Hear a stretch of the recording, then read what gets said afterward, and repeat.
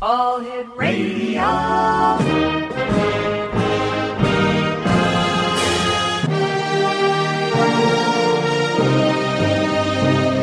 Welcome to the X Zone, a place where fact is fiction and fiction is reality. Now, here's your host, Rob McConnell.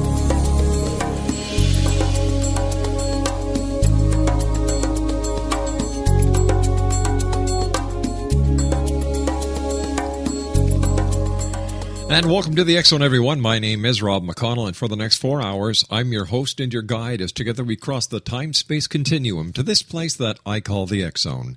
It's a place where people dare to believe and dare to be heard. It's a place where fact is fiction and fiction is reality. And the X Zone comes to you Monday through Friday from 10 p.m. Eastern until 2 a.m. Eastern, right here on the X Zone Broadcast Network and our growing family of broadcast affiliates right across the world. If you'd like to give us a call, toll free, 800-610-7035. Email xzone@xzoneradiotv.com. On all social media sites, X Zone Radio TV, and our main website, www.xzoneradiotv.com. X Zone Nation, my first guest tonight is Oberon Zell. He is the headmaster at the Grey School of Wizardry. Now, Oberon has accomplished many things in his long and colorful career. A modern Renaissance man, Oberon is a transpersonal psychologist, metaphysician, naturalist, theologian, shaman, author, artist, sculptor, lecturer, teacher, and ordained priest of the Earth Mother Gaia. Those who know him well consider him to be a true wizard in the traditional sense. He is also an innate in the Egyptian Church of the Eternal Source, a priest in the Fellowship of Isis, and an innate in several different traditions of witchcraft. He holds academic degrees in sociology, anthropology, clinical psychology, teaching, and theology. And his website is www.oberonzell.com. And Oberon Zell, welcome to the X Zone. How are you tonight, sir? I'm well, Rob. Thank you very much. I'm glad to be here. It's great having you with us. What started you on your quest to become a wizard? Well, you know, if you're really going to want to get the start, you'd have to go back to my earliest childhood. The very first reading that I did as a child when I learned how to read was children's versions of the Greek myths. And that's really pretty much what set me on the path after that, you know. The lore of mythology and of the stories, the legends, it just kept on going. It took me into fairy tales, and it took me into science fiction and fantasy, and into the stranger parts of the world that you would call the X Zone. I've pretty much lived my whole life in the X Zone. And how has life been in the X Zone? It's been a fascinating adventure, a constant adventure. Is it an adventure or more of a crusade or a quest?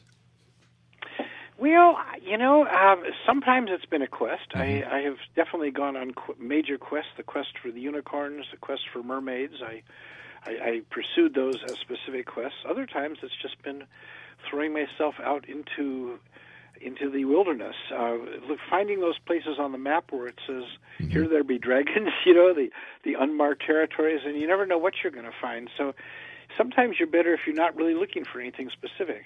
But I have been times when I have looked for specific things and often found them. Really? Have you found unicorns, mermaids, or dragons? I have. I raised unicorns in the 80s.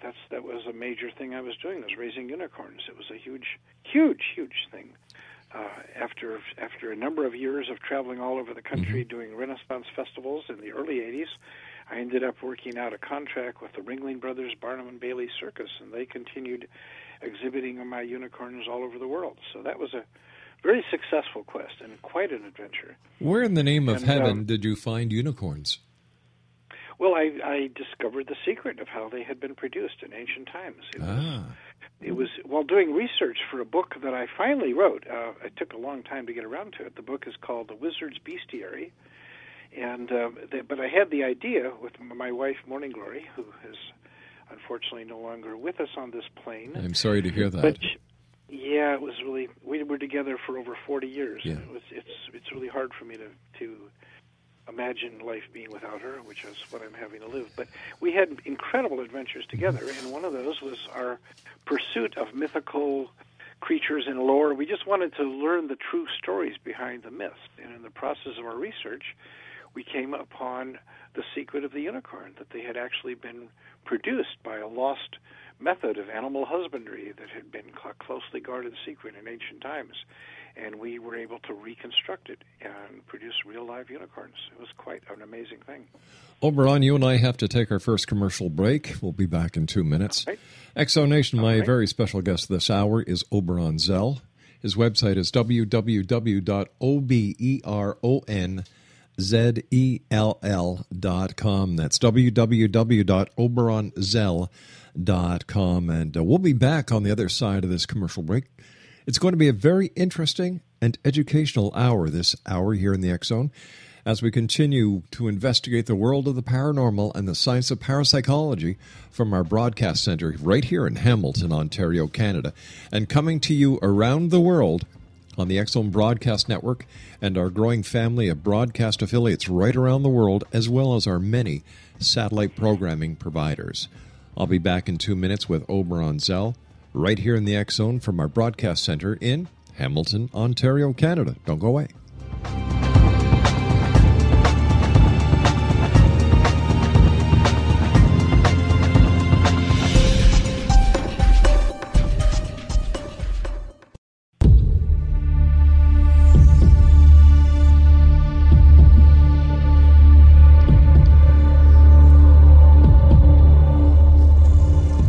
Exonation, Oberon Zell is our very special guest. He's the headmaster at the Grey School of Wizardry. His website is www.oberonzell.com.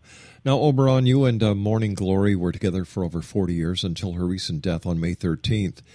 And your life story has recently been published by Llewellyn and is entitled The Wizard and the Witch, 7 Decades of Counterculture, Magic, and Paganism.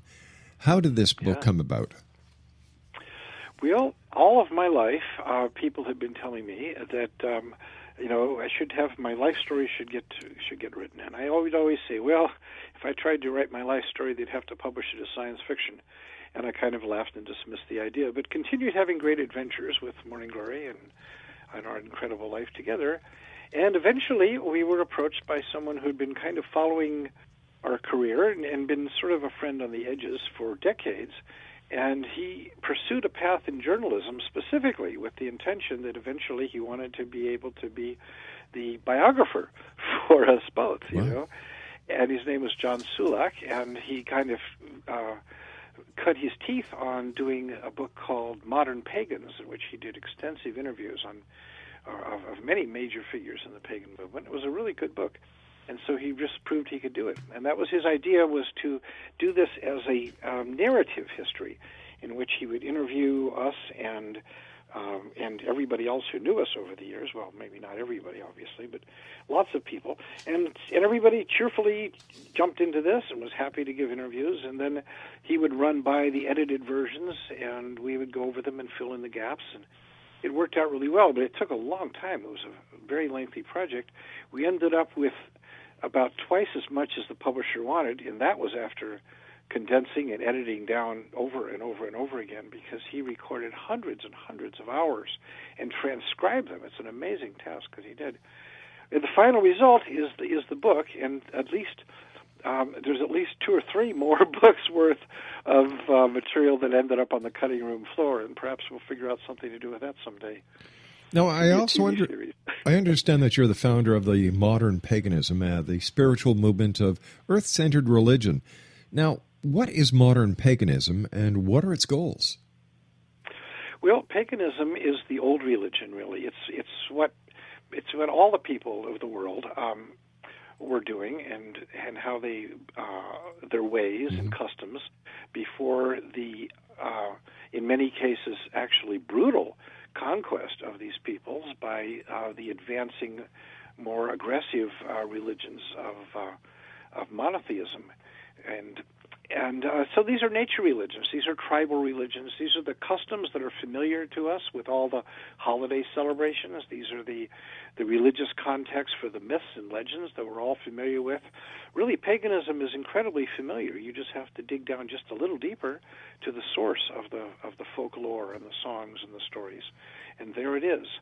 And what the modern pagan movement is trying to do is to recover and reclaim our lost heritage and the connections that bring all this stuff together. Because all these threads that we have, the stories, the customs, all these things, are parts of what was once a major worldwide appreciation, which we still see echoed in the survivals of cultures like the Native American cultures or indigenous peoples in the Pacific Islands and Australian Aboriginals and so on like that. Pretty much any Aboriginal tribal people hold to the same perspective. Mm-hmm.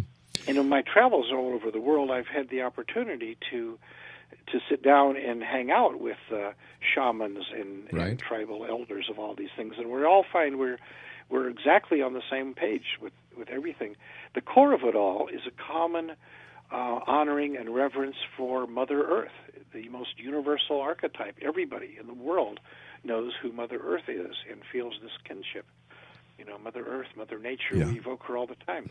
Mother Goose. The ancient Greek, exactly. Well, that's a little different, but it's close. Yeah. The mother thing is deeply embedded in with us. The word that we use in the Western world primarily is Gaia, because this is the root. This is the Greek name for her, and it's the root of all of our words like geography and geology and geophysics and geopolitical, and all that comes from the Greek name for her. But we also use our word Earth comes from the Germanic Hertha, you know. So it's all there, and we just hold this. The common ground being that it is understood that the Earth, the planet, the entire biosphere of Earth is actually one vast living system, literally, not just metaphorically, because all life on Earth derives from a single, original, primordial ancestor whose DNA we all share. All life on the planet shares the same DNA derived from a common ancestor. So like as we as individual beings are made of trillions of cells, but we all started with one single fertilized cell. That's where our DNA is formed. The same is true for all life on the planet. And as for where that came from, I personally lean towards the panspermia idea, that the spores of life were brought here, you know, in comets, and have probably are everywhere in the universe. I strongly expect that to be the case. So why all the different religions? Why all the different philosophies? And why didn't the Mother Earth religion live on and continue? Well, it did, and it does, and is still deeply embraced by indigenous peoples all over the world. I mean, check out in South America, you have the Pachamama Alliance, which is a very living thing of indigenous peoples. Pachamama means Earth Mother in the Peruvian language of the Quechua, and so it's still here all the time. It's still here. We can still evoke that thing. We still find her showing up in commercials and in imagery. But what happened was that aggressive, hostile religions that revolved around a sky father of destruction and violence emerged. And the beginning of that really, seriously, is traced back to about 1650 or so BCE, or 1627, actually, the specific date, when the island of Thera exploded north of Crete. That gave us our legends of Atlantis. And that was part of a general conflagration that occurred all over the Mediterranean world, with meteoric strikes, earthquakes, volcanoes. Just all hell broke loose. It's where the story of the Exodus comes from, and the story of the war in heaven derives from this. And the impact of nickel iron meteorites at that time gave us the dawn of the Iron Age. The word Aryan, as in the Aryan invasion, means iron, and that word means meteorite. And so what happened was that suddenly this nickel-iron meteorite stuff became available, and people were able to forge it into weapons if they had the technology to work with copper and bronze. The technology to work with meteoric iron was right there. Now, working with iron ore, the smelting process is much more complex, and that took 1,000 more years to master. But being able to work with meteoric iron was easy. And the invaders who carried this stuff were from the steppes of Asia, north of the Black Sea, And their mythology was not based on the earth. It was based on the sky, because they're the ones who gave us the names and the stories of the constellations. And that was their mythology, and their markers was from the sky. So suddenly their gods of the sky are hurling thunderbolts to the earth. And so we get the advent of these thunderbolt-hurling gods of destruction and violence.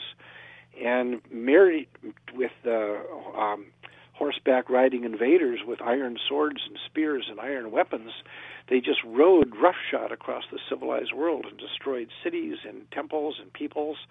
And it was brutal. And we see the stories of these conquests are part of our heritage. I mean, you can get some really great versions of that in the Bible, which has preserved a lot of the stories. But in other cultures as well, we have it. And so that's what happened. It was a brutal, violent, destructive takeover. And some people managed to hold out in isolated places, indigenous tribal peoples that weren't hit. But over time, the expanding empires that rose from this reached out and kept spreading. The Romans kept spreading northwards and eastwards, and when Islam and Christianity arose, they continued the conquest throughout the world, just trying to subjugate everybody to their particular perspective. And anybody who tried to hold out was generally murdered, because these are the guys who had all the weapons. So in your opinion, is paganism making a comeback? It is. It's becoming huge. It's considered to be the fastest-growing religion in the English-speaking countries, and it's beginning to really take off in other countries as well, like the Baltic areas and the northern countries. It's become an official religion in places like Iceland right now, and in Lithuania, where it's recognized on a par with any other religion. And now there are considered to be millions of adherents worldwide. It's just huge. In countries that ask religious affiliation on their censuses, paganism is really leaping forward. In the United States, we don't do that, but I believe in Canada that it's still a question on the census, and that the numbers of Canadians proclaiming paganism is skyrocketing every time they do a census. So why do you think paganism is making such a comeback?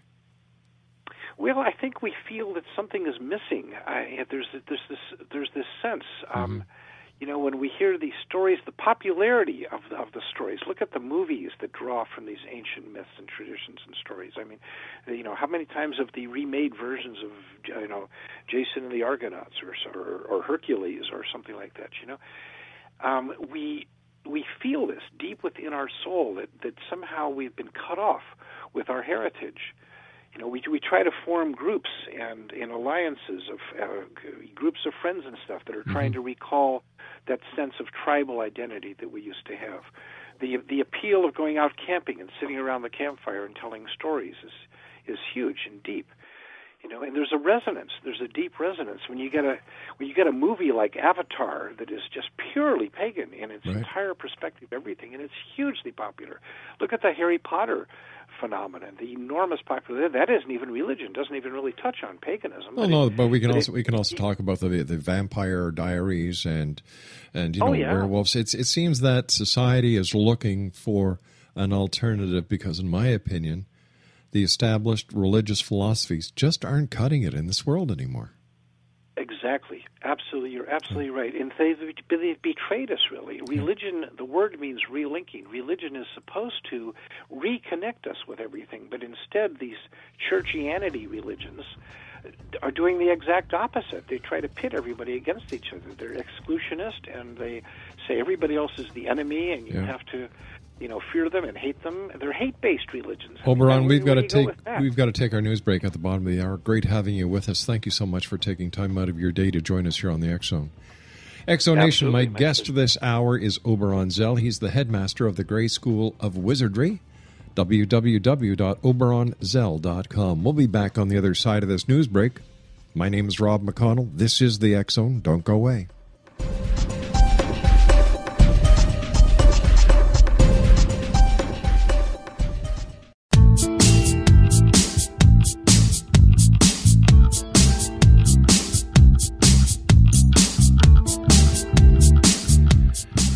Welcome back, everyone. This is the X Zone. I am Rob McConnell. We're coming to you from our broadcast center in Hamilton, Ontario, Canada.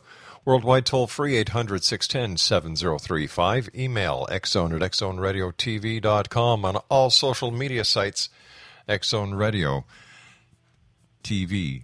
Yeah, X-Zone Radio TV, that's right. Thanks, Craig. And our main website is www.xzoneradiotv.com. X-Zone Nation, my guest this hour is Oberon Zell, and he is the headmaster at the Grey School of Wizardry, and his website is oberonzell.com. Before we went to the commercial break, we were talking about how paganism is coming back. Well, it really never left. But Right. more and more people are returning to their ancient roots, so to speak, their ancient beliefs. Is this what people within the paganistic movement call the awakening? It is. It is very much. In fact, the awakening is conceived of. It's a persistent mythos, and I found it when we talk to indigenous elders and teachers and shamans. It's an amazingly persistent mythos, and the idea is that a kind of great. There have been times before at Renaissance periods, every 60 years, like clockwork. There's a mini Renaissance, and several of these have been called awakenings. The Great Awakening of the 1720s is a classic one, for example. And so the term is often used that way. In a deeper sense, some of us carry it even further and feel that the spirit of the planet, the soul of the planet, is awakening as we feel that she had been perhaps in ancient times, when people seem very close to that. I see. And has been knocked out by the horrific events that have happened over the last 3,600 years or so, that have been just knockout blows, one after another. The destructions I mentioned before, the violence, the wars, the inquisitions, the witch burnings, the holy wars. There's the term that ought to be an oxymoron. The Holocausts and such like that. These are brutal. Just brutal, and they have shocked the psyche of humanity into a kind of a post-traumatic shock syndrome that we've all been enduring. And I think the entire planetary soul of Gaia has been in a state of post-traumatic shock, and in a coma, really. And I feel, many of us do, that she is beginning to awaken again, and that this rising new movement we're seeing, and the visions that people are having around it, and the spontaneous emergence. This is not being propagated like other religions by some great prophet going out and spreading the word. It's not happening that way. People are spontaneously awakening and coming to it, and their reaction when they discover that there are others is, wow, I thought I was all alone. I didn't know that there are others too. I feel like I've come home. And then we get to say the most beautiful words that we have to say, which is, welcome home. Wow. Tell me about the Church of All Worlds. Well, the Church of All Worlds, this is interesting. The Church of All Worlds has now been around for 52 years. We really had our official founding on April 7th of 1962 as a result of having read and been inspired by a science fiction novel by Robert Anson Hyland called Stranger in a Strange Land. And that came out in October of 1961, and it had a huge impact in those days. It was a major cultural factor in the entire 60s revolution, really. That came out in 1961. The pill was invented in 1960. There was a lot of stuff that happened right at the beginning that took a while to percolate through the culture. But this one tied it together with a philosophy and a vision and ideas that just galvanized people. And they had to do with things like immanent divinity, the idea that divinity is something that is within us, that we share, that we're all part of a larger thing. That was huge at that time. And there's so much else, really, too. Stranger in a Strange Land. I don't know. Have you read that? No, I haven't. I haven't. You might want to look into it, because it's still amazing. I still run into people all the time who say, "Oh, I must have given away hundreds and hundreds of copies of that book over the years."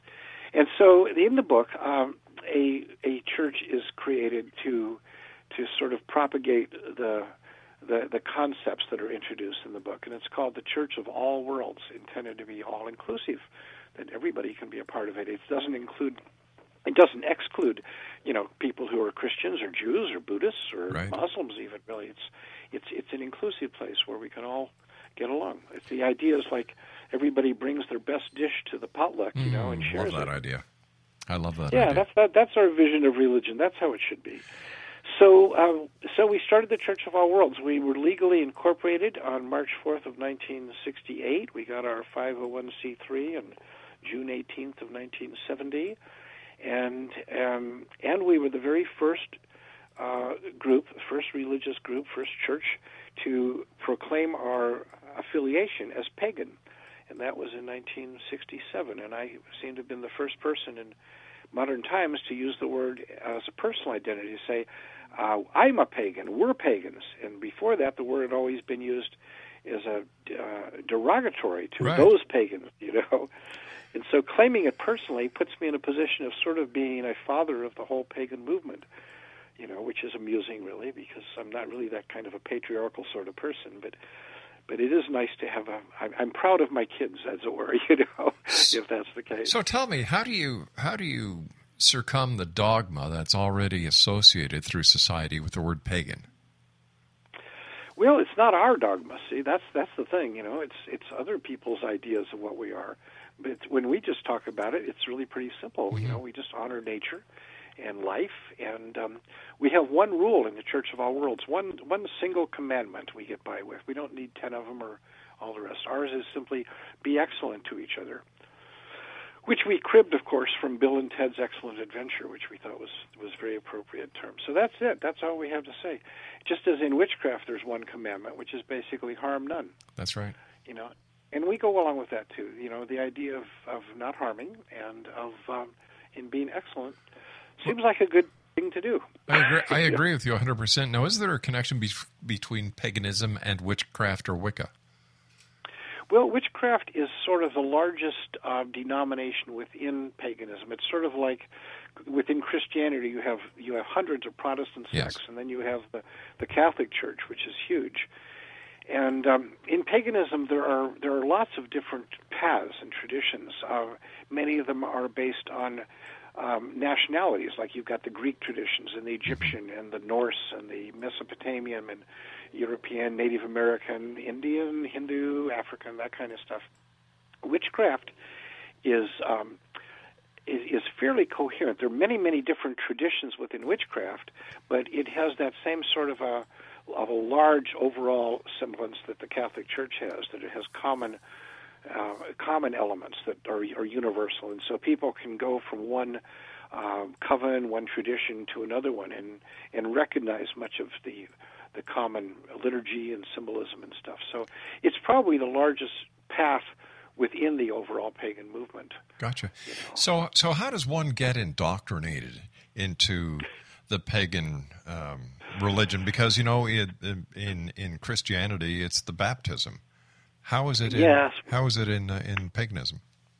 Well, we don't use words like indoctrination, of course. That tends to sound like somebody's trying to shove it down your throat, and we are very much opposed to trying to do that. To the very idea of what we call prostitution is an offense, we think. We don't want anybody in here who doesn't really want to come in here of their own free will, So there is that.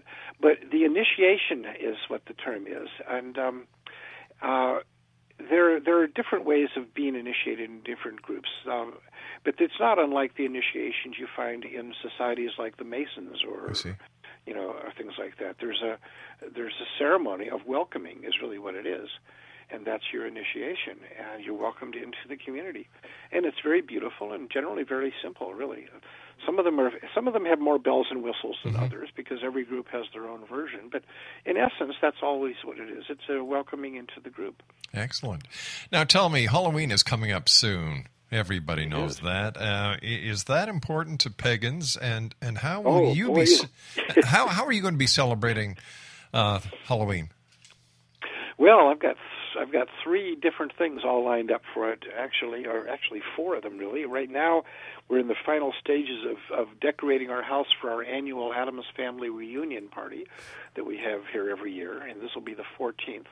And we have all of our friends come, and we just have a wonderful Halloween party kind of an event. And we have a graveyard which has headstones that I have made mostly out of styrofoam over the years to commemorate beloved people who have died, and we do them just like the headstones you'd find in a regular graveyard, and we set them up. And over the years, there have been lots and lots of them added, and the latest one, of course, is Morning Glory's, and I have gone to a lot of extra trouble to make hers of marble.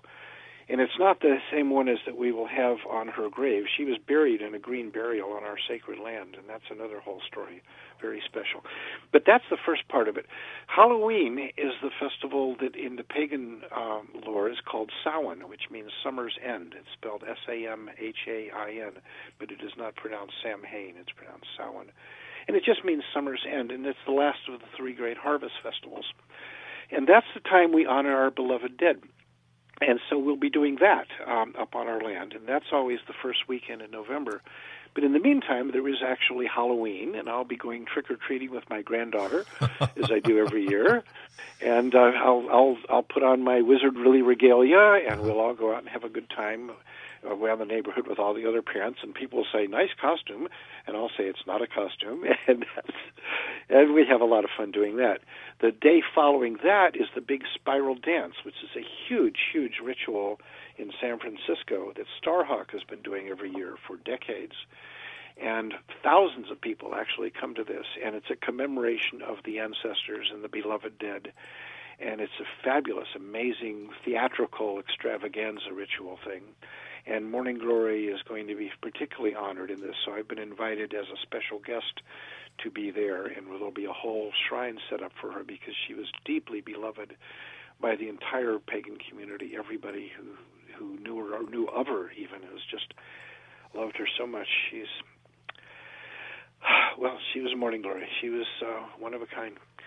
And then, and so that will be happening. So these are the 4 events that I've got coming up right now, and it's all very intense time of the year. Plus gigs. I'll be traveling off to Georgia, to Atlanta next week for the Gathering of the Tribes, where I'll be doing that all weekend. So I've got a lot going on my plate right now. And you're also the headmaster of the Grey School of Wizardry. Now, as a wizard, I know that you're a wizard, but how can we explain to our listeners what a real wizard does? Like, would you be the equivalent to Merlin or the Wizard of Oz? Yeah, sort of, or Gandalf, or Obi-Wan Kenobi, or any of the other figures of wizards that come down in both lore and legend as well as in real life. Wizard means wise one, really, and so just as philosopher means a lover of wisdom, a wizard is basically wrapped around wisdom. And wisdom boils down to one simple thing, really. Wisdom is all about considering the consequences. And we have the examples of the 3 wise men in the Bible who came and visited baby Jesus and brought gifts and stuff. Those were wizards. They were magi, in fact, were from where we get our word magic. These were Zoroastrian priests from Persia, and they're the prototype. And we have famous wizards of history as well as myth, not just Merlin, but people like Leonardo da Vinci and Isaac Newton and many other people. We use the word today to refer to people who strike us as being particularly wise and amazing. Thomas Edison was called the Wizard of Menlo Park. The word is used for people like Bill Gates, even. Computer geniuses are called wizards. So the word is widely used all over the place, and it always has the same concept. You're talking about somebody who knows stuff that most people don't know, and people go to them for advice and counsel because they're wise.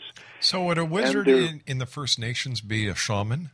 Or the medicine man? Yes, absolutely. Gotcha. Absolutely. The shaman, the medicine man is the wizard.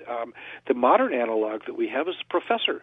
We talk about the professors, and that's the wizard. The regalia, the costumery associated with wizardry is basically academic regalia.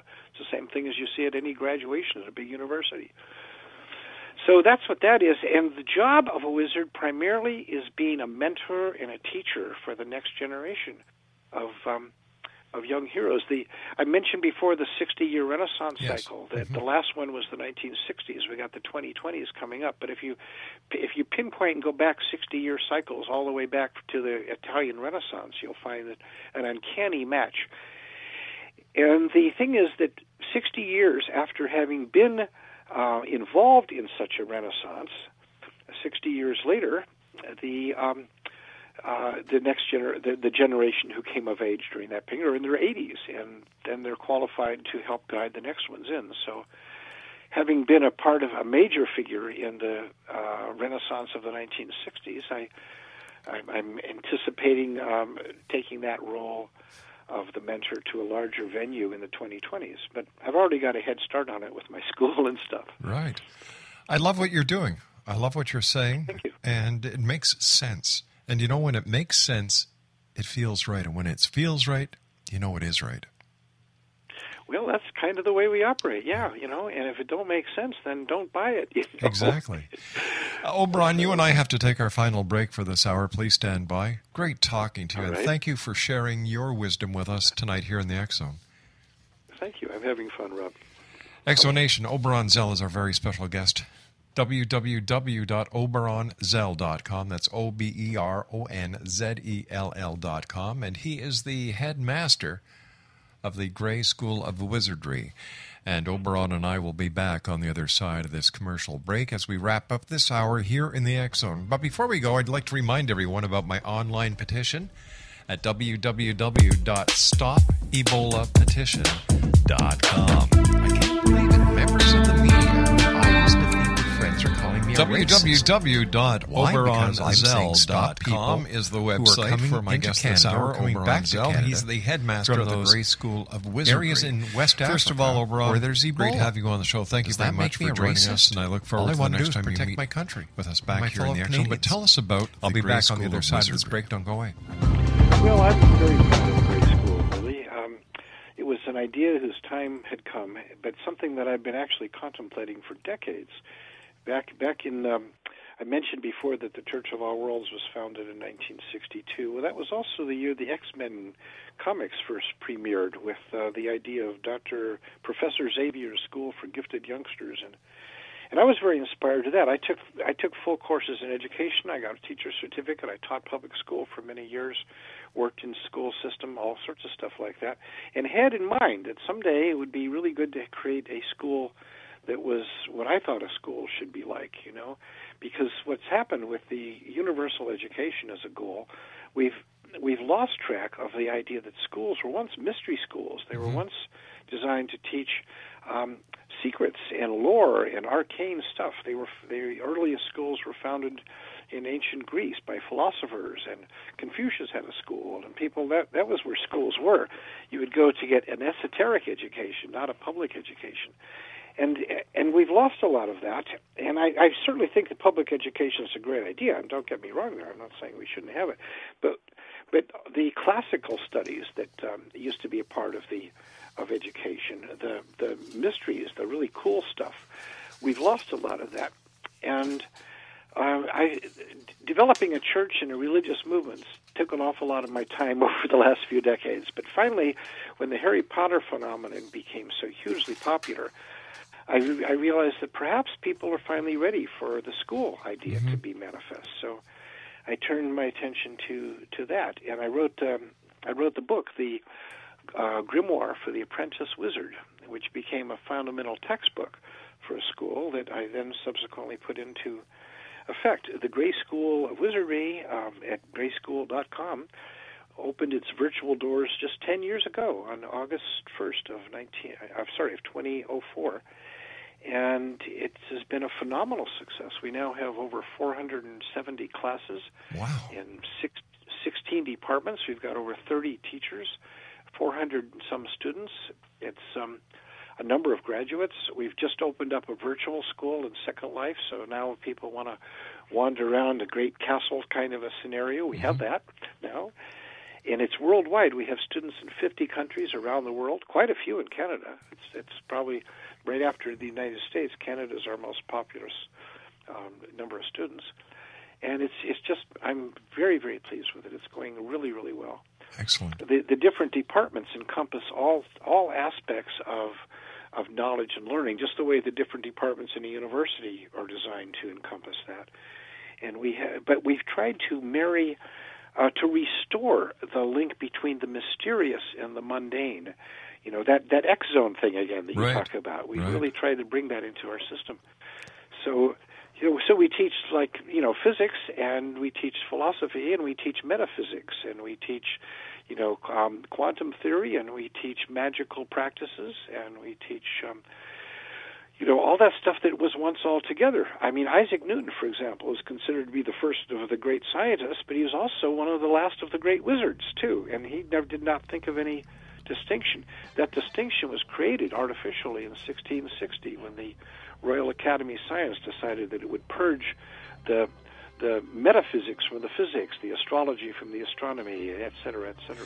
Well, Oberon, you and I have to say so long for tonight. The next time you come on, I would like to spend the entire hour talking about your school.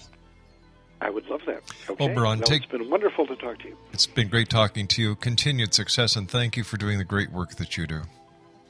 Thank you, Rob. Good night, Blessed Oberon. be. Blessed be to you too, my friend. Exonation, www.oberonzell.com is Oberon's website, and I'll be back on the other side of this news break as we continue here in the X Zone from Hamilton, Ontario, Canada.